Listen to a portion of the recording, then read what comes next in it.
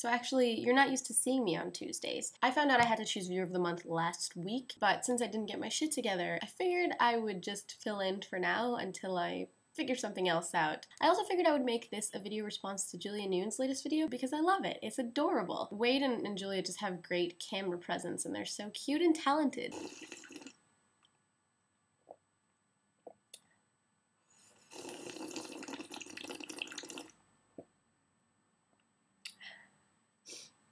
Currently, and until about February 15th, I'm going to be living in a hostel. This is my roommate side of the room, Molly, and this is my side of the room.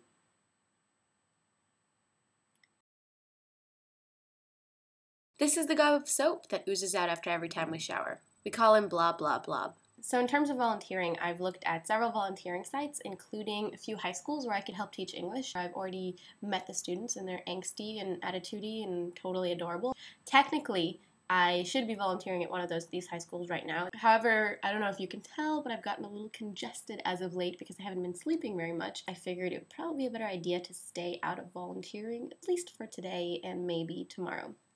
Hence also the tea.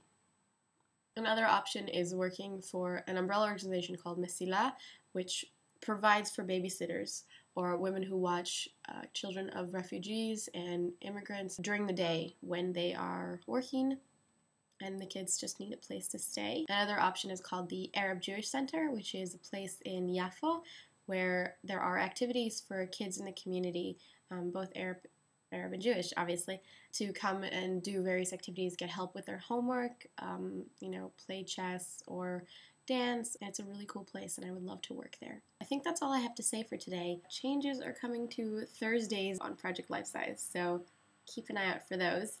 And otherwise, next week in this spot, there should be somebody that's not me.